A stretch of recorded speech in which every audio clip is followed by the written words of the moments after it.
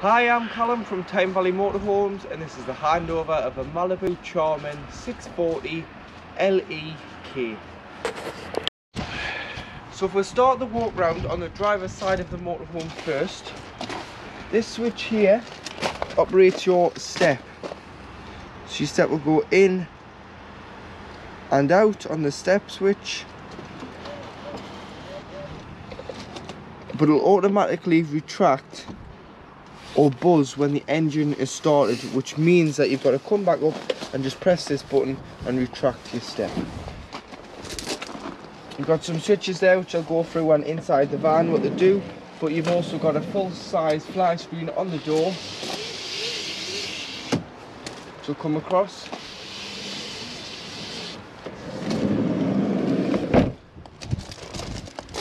This black handle is your wastewater release handle, so this is anything that you've drained off via a plug hole goes into a separate holding tank. And normally on the way out of your site you would pull over a grid and you just turn it and release your wastewater, which will come out in the centre of the tank there. But make sure you fully drain this off in the winter, as you wouldn't want the water to freeze in that tank and cause any damage to the tank or the pipework. So release your water in the winter when you're not using the van and we're experiencing colder temperatures. You'll also want to you don't really need to carry wastewater around with you. You get rid of it on the site, as it'll impact your payload. So drain your wastewater off when you get the chance on the way out of your site, as it means that you'll be better on fuel and you'll have a better payload and you'll not have added weight that you don't need. This is your water filling point, so there's a small key on the keys which will open this cap, and basically all you need to do is get a hose pipe and some hose pipe connections, put the flat end of the hose into here and fill it until it either overflows or until you're happy there is enough fresh water on board the vehicle. But you will need some hose pipe connections, as it's mainly just a brass tap on the site. Across the back you've got your high level brake light and your parking sensors across the back bumper. Put your toolkit in there, so that includes a jackknife brace and a torn eye, your own and winding handle, some storage in here with some tethering points. Your gas is this side, so it holds two 6 kilogram propane bottles. This is our test bottle that we've got on to show your appliances working. And what you would do is, when you get the bottle on, you position the bottle in to where the straps are. Strap the bottle top and bottom the same way as I do the top one, so in at the back hook, pull it through, then in at the front to tighten it up, and you do top and bottom. To connect this pipe here, which is known as your pigtail, it's a left hand thread with it being gas, so you'd hand tighten it, left to tighten, right to loosen, and then you'd need a gas spanner like this or an adjustable wrench to take at the final few nips. Turn the bottle on, press the crash valve here, which allows the gas through into the pipe and into the regulator, which will then take it through the motorhome. Always turn it off before you travel, and you can have a spare bottle further back, so you just take the pigtail off the empty and put on the full and replenish the empty bottle with a new full one from your local colour dealer. Just up here underneath the bed, this is your fresh water tank, so we've filled it from out there. This is the tank that you fill. To open it, this is the valve here, so to drain off your fresh water you can open it 3/4 of the way and it'll keep 20 litres in from a full tank, so that means you're a little bit lighter, but you've still got time to use the toilet or have a cup of tea if you're on a longer journey. Or if you want to drain it off fully, you just turn the valve all the way and you'll see the water come out the outside of the van. And you'll want to do that in the winter to stop any water from freezing. in the motorhome, or you can get into good practice of just draining it down when you're not using it for a couple of weeks. Always make sure you shut this door first, but you can press and make them to go to 160 degrees. Just make sure if you do fit a bike rack on, you don't do that because you can smash the back lights. But shut this door first, then these, but you need to give them a good slam at the back so they get a grip, otherwise they will be telling you that your doors are open because you just haven't shut them fully enough. Here you have your Truma vent. So this is your boiler flue for operating on gas.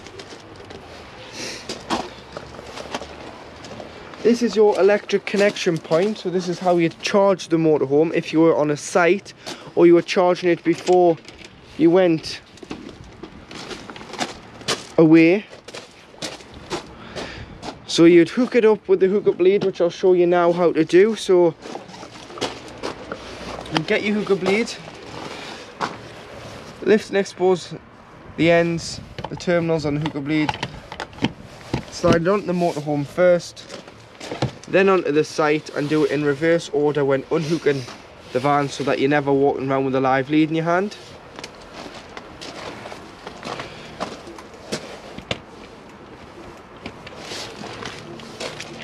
Here you have your cassette toilet. So this is the key I'm on about. It says Carthago.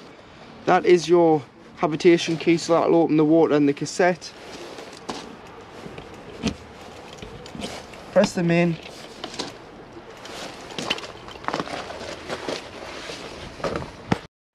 So to get the cassette out the motorhome, you need to position the toilet into place so that you align the cassette up with the hatch, which I'll show you more about inside as it shows you a diagram of how to line the toilet up. Then all you need to do is lift the orange handle, slide the cassette out of the motorhome. You can either carry it or you can drag it with the wheels to the waste disposal point, which is beside your toilet block. And then to empty, take the grey cap off,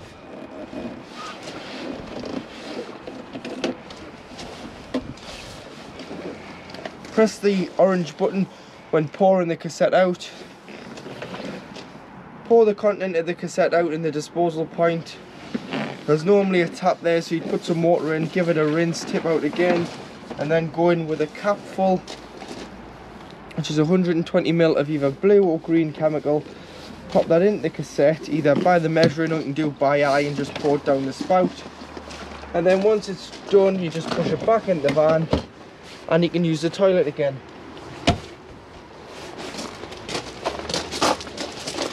Here you have your diesel, which on this model it's keyless, so it's got a fob instead of a key. And you might think, how do I open the fuel? Because it's lockable. On the key here, you've got an emergency key. So pull this back, pull that out, pop that in here, twist, open your fuel, fill with fuel, lock your fuel cap and pop the key back in to here.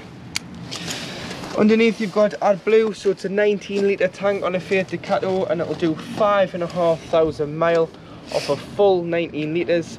But once you've covered 4,000 miles and you've got 1,500 miles left, you'll get a warning which says AdBlue low, and it's just time to top it up. You can either go to the pump and buy it on the pumps, it's about 150 a litre, or you can buy it in the drums and you can fill it, and once it starts overflowing, the AdBlue is full and you'll get another 5,500 miles off the AdBlue range. Tyre pressures are here, so 5.5 bar, which is 79.5 psi. Underneath the seat you've got your electric block unit, so this has got all your 12 volt fuses in for your various items, so do carry some spare fuses with you as this controls all the habitation 12 volt system. Underneath this compartment is where the engine battery lives, so if you've ever got to change it in years to come or you want to put a charger on, just get a screwdriver and turn these, lift this cover off and you'll get the top of the battery. And you've got the bonnet release on the side of the dashboard.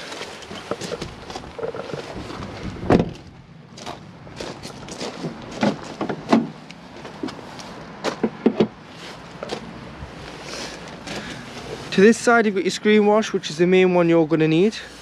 Then you've got this cover, so if you release these 3 pins you can fill your coolant.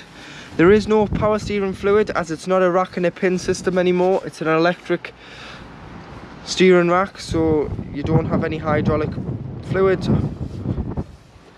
Brake fluid, oil filler. The dipstick is electronic on the dashboard. There isn't one in here anymore on the new Fiat Ducato.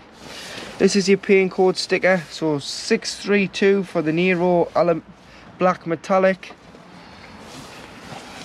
This is where you'd earth if you were given or receiving a jump start, as the engine battery is underneath the carb floor.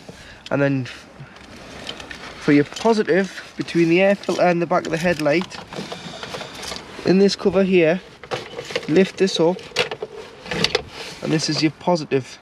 So red on there, black on there for giving or receiving a jump start. Then you've got your weight plate here. Above the door you've got your control panel, so this is your 12-volt panel. If you are hooked up, you'll get this light on here, which means that you are receiving 230 volt, which is mains voltage. So you can use all 3 pin plugs around the van. If you're not, then you'll just have 12 volt off your leisure battery. You turn the panel on here, so this is known as your master switch. Then you can turn the radio on and off here, and it'll use the leisure battery to operate the radio in the front. And it also, if you're fitting a telly, you need to turn this on, as the power points over here, if there's any, are worked off this master switch. Down the side you've got, starting at the top, you've got the battery at the back of the van. This is your leisure battery voltage reading. Take the hook about and you'll get a true reading of the battery. Underneath you've got your fresh water reading. Underneath that you've got your wastewater reading, which is not lighting up at the moment because it's empty. And then at the bottom you've got the vehicle battery voltage reading. To operate your heating and hot water on the Truma CP digital control panel, you'd press and hold to turn it on and off. A long hold. Press it once to get into the menu. And you've got a motorhome with a thermometer flashing in the left hand corner. This is how hot you want the inside of the motorhome to be. So in the summer, when it's too hot outside, you'll not want the heating on inside. But then in the winter you may want it all the way up to 30 degrees. But once you're happy with the temperature, all you need to do is press enter and save it at that temperature. Moving on,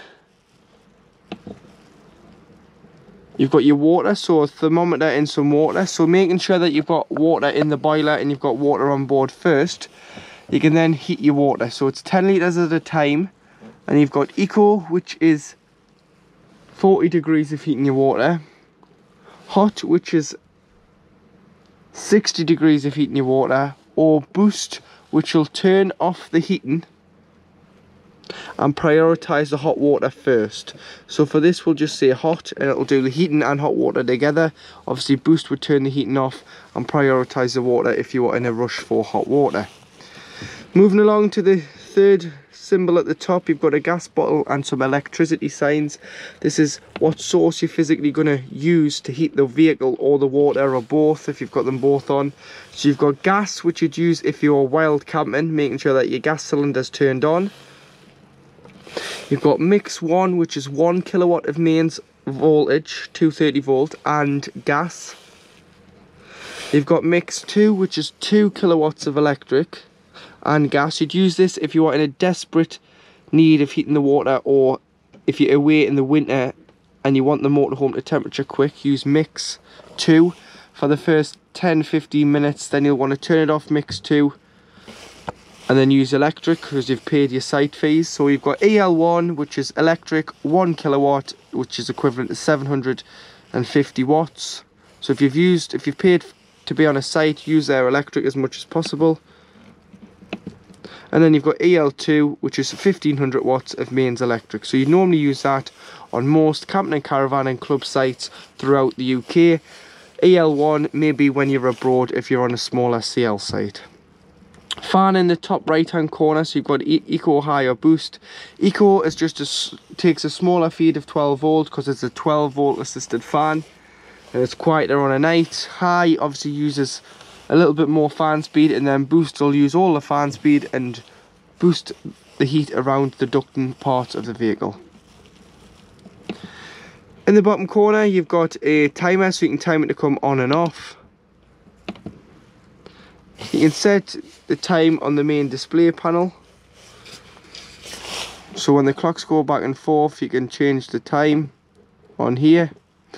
And then should you get a warning triangle here, what you can do is you can go to the setting, which is a spanner, go to reset, press enter, press preset, and it will restart this control panel. So you'd go in and set the temperature, the water, the energy source and the fan speed all again. And then finally to turn off, like I said at the start, just a long hold and it'll turn it completely off so that you don't have any power to this screen.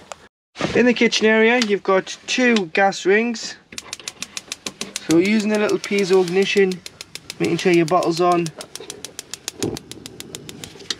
You've got 2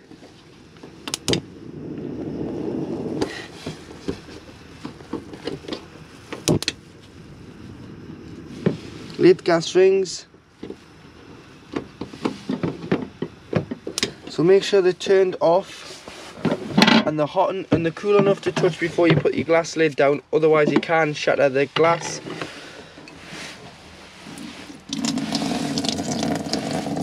You haven't got a pump on this, it just activates on the micro switch of each tap. So that is your hot water and your cold water system working. 3-pin plug there, and you've got your sink cover, cutlery tray which is built into the drawer, so you've got a large drawer there, push the catch in, and then you've got the deeper drawer at the bottom for your pots and pans.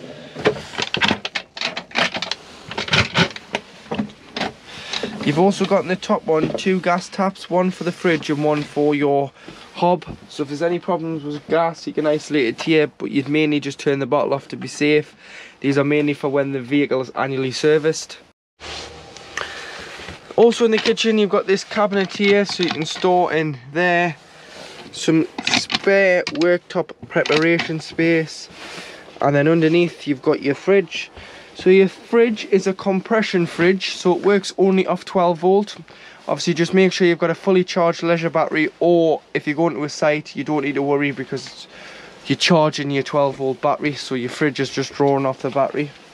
So you turn it on and off here, so that's it off, that's it on. You can scroll up and down the temperature, so 5 when pre-chilling. When you put your shopping in, just drop it down to 3 or 4 because sometimes it can freeze the fridge. And then you've got nighttime mode here, which just lowers the decibels of the fridge so that it's not as loud.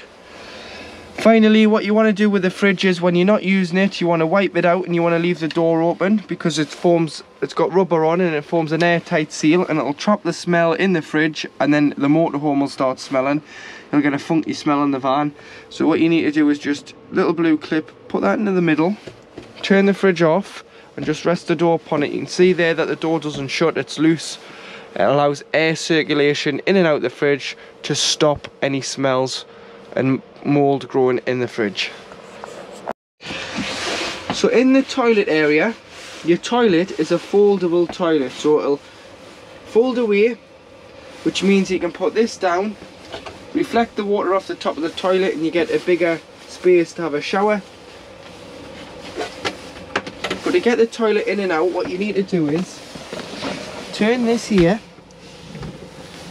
pop your foot underneath this little black tab pedal, and you can slide it, and you'll notice on the top it tells you the different positions. So position A, position B to empty, and position C to use.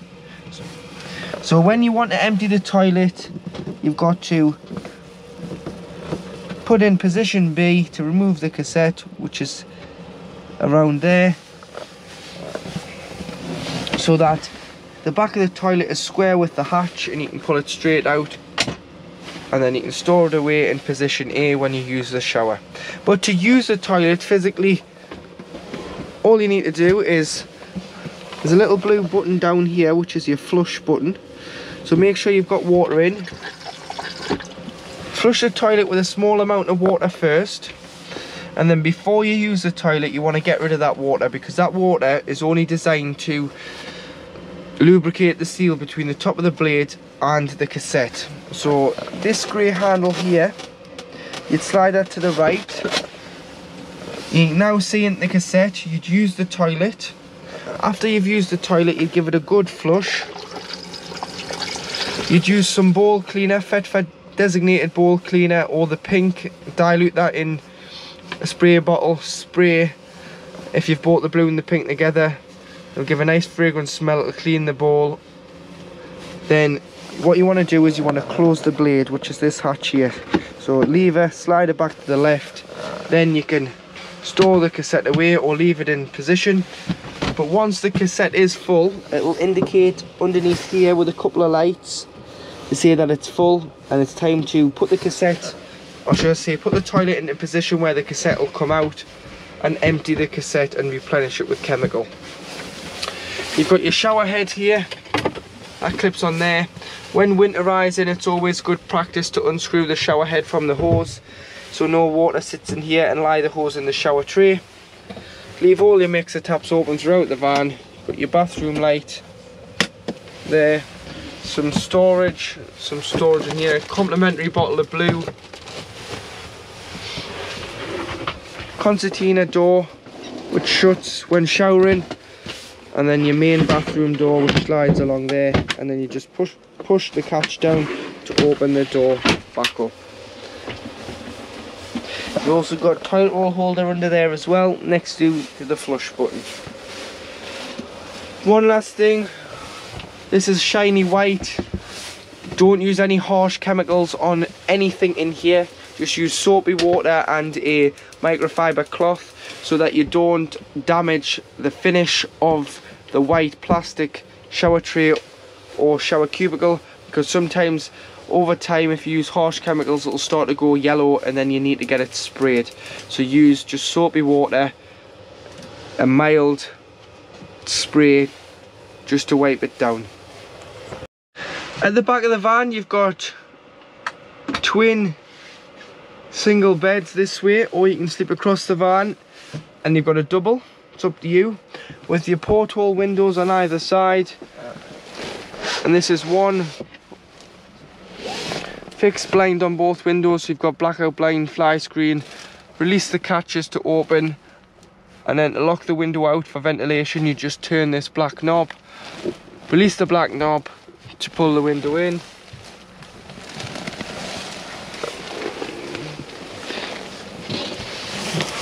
Step here which is removable, so your step can come in and out. So you've got on here, you've got two little holes. So you've got two holes here. You need to line the holes in the box up with those, and then you've got two fittings. Push them through,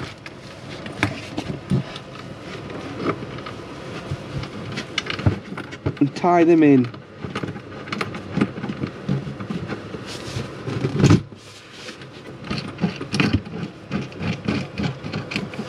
And you can lock this into place. Obviously you can remove this if you want to put a larger item in the back when you fold the beds up. And you've got some storage in here as well. But you just tighten them in, and that'll make it secure for travelling with this in place. To this side of the bed, if you lift it up, you've got your wardrobe. Your awning winding handle does come into your wardrobe as it's stored underneath the back bed. So you can get from the top and hang your clothes, or you can open the door at the front and you can access your clothes. It's entirely up to you. But you've got both ways of getting in to there, and then you just slide this back down and it'll form extra for the bed. If you lift up the other bed on the other side behind the washroom, you've got storage here. This little compartment, you can lift it up for access, surface access to the back of the toilet, and the water pipes fed to the toilet. in here you've got your trips. So if you've tripped the van, try here before you try your main sight. But you've got your main trip tester and your MCBs. This is just access for servicing the boiler, so that's the top access. You don't really need to touch this one. But if you want to store bed and clothing in there, in here gets lovely and warm because the boiler's underneath.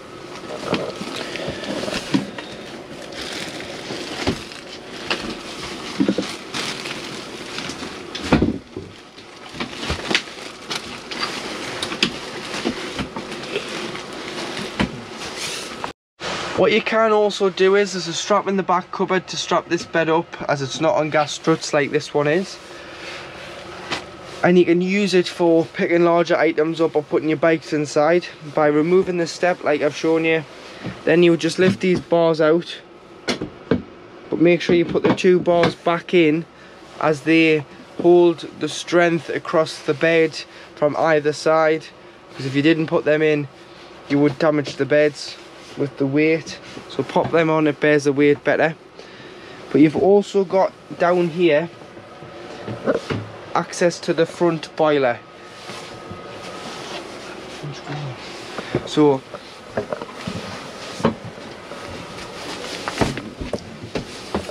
in here is access to the boiler, but you've got to remove the step first, which is heated into your garage area. So you push that forward, you'll be able to open this door. There's your boiler. This is known as your boiler drain down valve, which is an anti-frost control valve. So when this valve detects 3 degrees, the little blue button on the bottom will pop out, which means that it will drain off the content of 10 litres that's in this boiler out underneath the van. But I wouldn't rely on it, because if it ever becomes faulty over time, you're in for a big repair bill if the water's frozen in the boiler. So when it gets to winter, from anywhere from October to March, start of April, depending on how bad our winters are, you want to drain it down. So you want to drain the boiler down, you want to drain the fresh water off, and you want to drain the waste off. You then want to open all the taps within the van so no water can sit in any pipelines and cause any airlocks. But to do the boiler manually, all you need to do is turn this. You see the blue buttons popped out, and you'll see the black nibs popped out on the diamond. That's draining off the water now out underneath the van. When you come back to it, all you need to do is turn the diamond side to side and push the button in, and that is the boiler then closed. You'd also open this valve here, which is your hot water line drainer, so you drain the hot water lines. But when you do come back to it to use it, and you turn this and the button keeps popping out, what's best to do is just put the space heater on first for the first 10 minutes.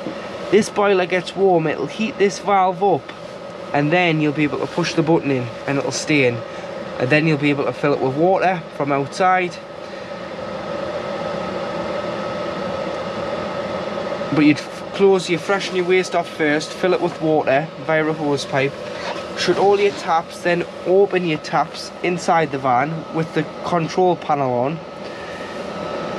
Go to the cold side first, you'll get an automatic flow of cold water. Start to go to the hot, it'll cough splutter, because it's transferring the water from the tank over here into here until you get 10 litres in here, and then you're good to go and your system is primed. But make sure you drain off your water in the winter, otherwise you're in for an expensive repair bill and it's not covered under warranty. So with this van being keyless, just place the keys in your pocket, and all you need to do, put your foot on the brake and press this button here, and it'll start. And that beep is just to say that you're hooked up, so do not move.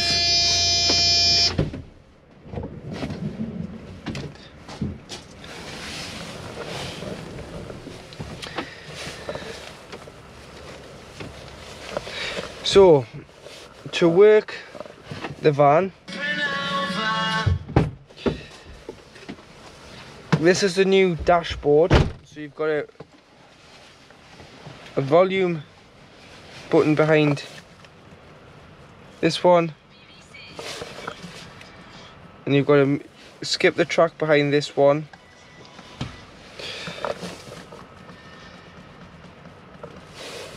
You've got all your cruise control here, so cruise, limiter, set, accelerate, decelerate, cancel and resume if you've pressed the brake, or if you've cancelled it off you can resume it to the last speed that was set. Wipers, this is your frequency, so that you go up for one single wipe to keep them on all the time you turn the end of the stalk. Lights are here and indicators on that one. This goes through the screen here, so you can go through the screen and you can look at the settings. So you can go through the bar at the bottom, you go through the display settings, home, which gives you a digital speedometer, your trips, your coolant temperature, your serve, and then you can go up and down on the vehicle information, the service, the AdBlue level. So once that starts going down, it'll tell you then it's time to top up, or you might do it before the light if you keep checking on your levels. The battery charge, the oil life, and the oil temperature, and the oil level. Because there's no dipstick with the oil, so you've got to check it digitally now. You can also script through your radio tracks and your sat nav if you've set the sat nav off. It's all through here and along the bottom. This one's a 9-speed auto, so press the button and you can go through the different gears, or you can go through modes, which is eco, normal or power. Just leave it in normal. You do have the kick down function of dropping a gear and it'll start picking speed up, or you can keep put into power mode. That'll just keep the revs higher and hold the gear longer, or eco, it'll save a little bit of fuel. You might want to get onto the motorway and then drop it into eco. It's entirely up to you to save fuel. This one locks all of the doors on the van. You've got your heated mirrors, your hazards, on and off with the radio and volume, hill descent control and traction plus. So if you're stuck on wet grass, put that on and it'll stop the wheels from spinning. That'll help you out. USB for the radio and cup holders, and then you've got 2 USBs here, one being the new USB-C and the standard conventional USB for charging, along with a 12 volt.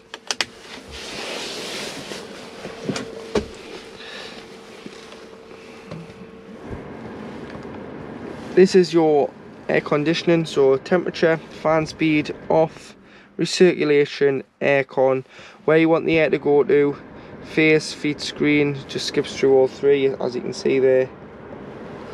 Max aircon, max demist and auto, which will circulate and know what temperature and fan speed to put it on. This is a new Uconnect head unit, so you can customize the driver to yourself, put different pictures, names, customize your profile. Sat nav, which comes with the Uconnect, is this one here.